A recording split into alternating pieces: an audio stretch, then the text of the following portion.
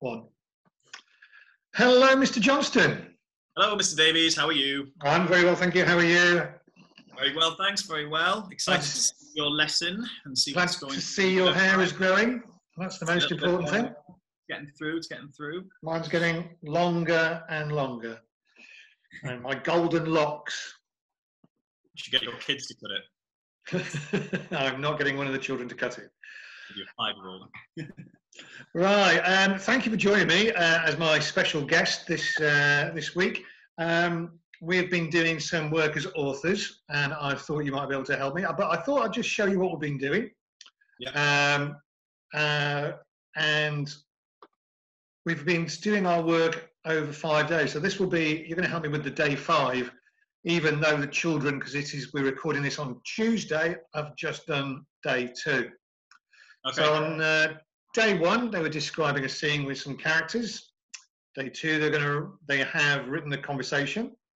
Day 3, they're going to find out what's in the tunnel. I'll show you the picture in a minute. And on day 4, they're going to exit the tunnel. And we're going to work today on doing a bit of editing and improving. So I'm going to show you the picture. You can tell me what you think of the picture.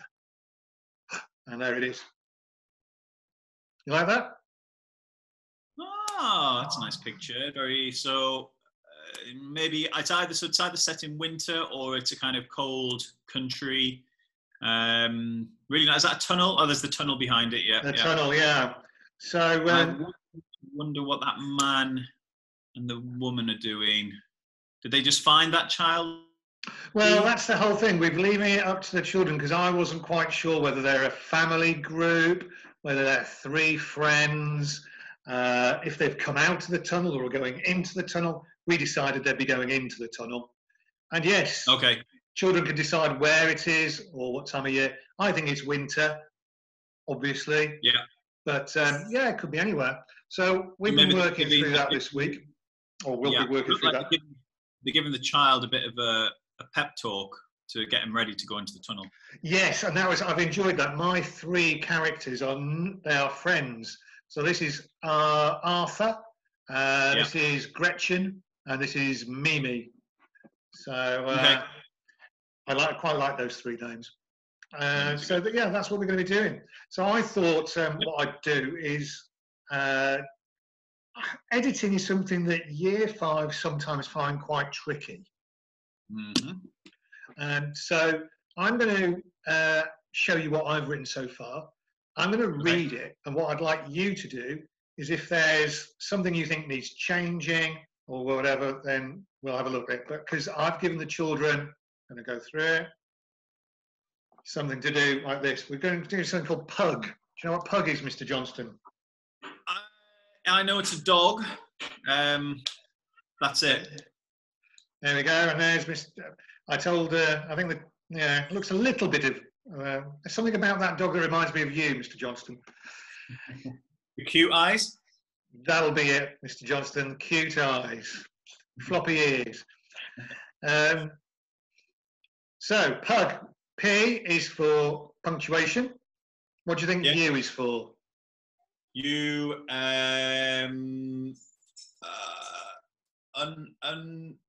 Understand?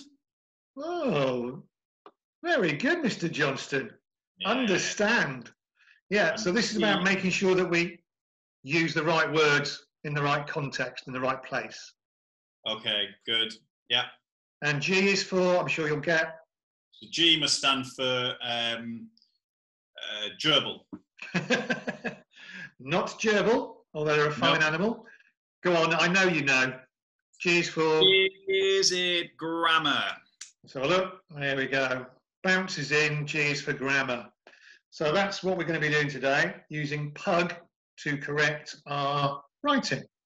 Okay. So I'm going to see if I can go and find another screen to share. So I'm just going to come out here. And I'm going to go into... there we go. Can you see that, Mr. John? No, not yet. Oh. I think you might have to change the screen. Let me have a look. Here it is. Let me just see if I can find it. There it is. Share. Can you see it? Yeah. Okay, brilliant.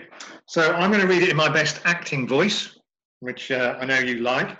And if you think there's something that needs to be changed or improved, or I've missed something out, could you just put your hand up rather than shouting out? Year 5, no, I do not like people shouting out. I'm not allowed to clap. You are allowed to ooh and ah if you think it's brilliant. Okay, but lips shut. Lips shut. Yeah. I will be kind of watching at the corner of my eye. Okay, here we go. Whistling softly through the tunnel, the wind cut through the three... Give me a chance, Mr. Johnson, already? What is the matter? Well, you've already made a mistake. So whistling softly through the tunnel, comma, the wind cut through. Okay, so I've missed a comma out. There's your punctuation.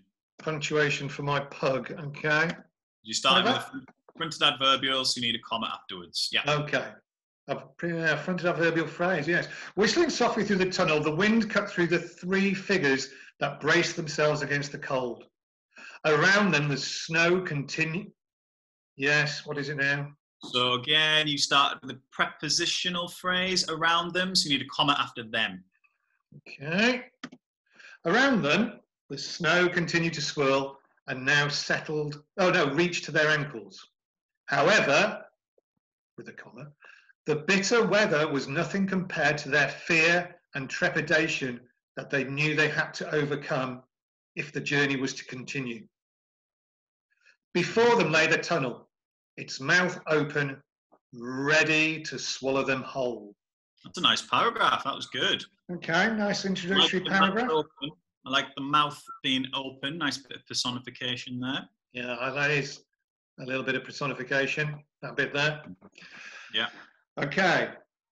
Hanging in the night air was the smell of rubbish. It could only be coming from one... Yes, what is the matter now? Hanging in the air was the smell of rubbish. Is there a better word than rubbish?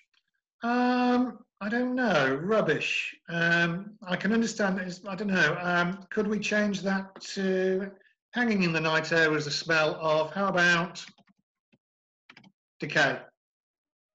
Yeah, that sounds good. I like decay. Okay. That's good. Hanging in the night air was the smell of decay. It could only be coming from one place. As the feeble lamplight flickered, casting weak shadows around them, they waited for someone to break the silence. Ooh, good tension building. I like it. The three strange friends cautiously approached the tunnel entrance. The snow softly crunched like a muffled cereals beneath their tentative feet. You didn't like that one? What was wrong with that, Mr. Johnston? The snow softly crunched like a muffled cereals beneath their tentative feet. Okay. So the snow softly crunched like muffled cereal beneath their tentative feet. Would sound better. Three strange friends cautiously approached the tunnel entrance. The snow softly crunched like muffled cereal beneath their tentative feet. Yeah, okay, I agree with that. Okay, let me have a go. Next bit. You first, spoke Arthur, trying to sound... What is it, Mr. Johnston? I got another one here.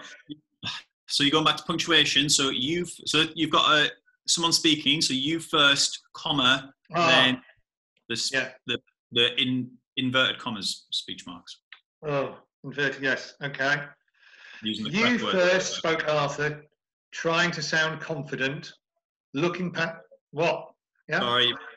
You first spoke Arthur, comma, trying to sound confident, looking past the others. Okay.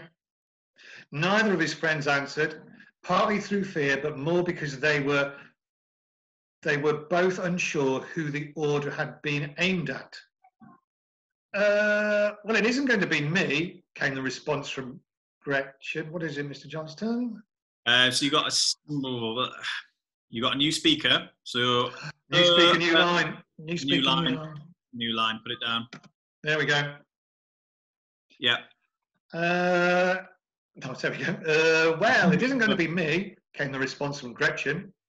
Being the oldest, she was confident the others would not push her too much. on this point. Mm. Okay, I'm going to stop there, Mr. Johnston. I reckon you've just changed about or improved my writing with about 7, maybe 8 different things you've come up with. Yeah, I think about 7. Generally, though, really good. I like your descriptions, really nice. I think a couple of them cast a really good image in my head of what I was seeing. It was really good.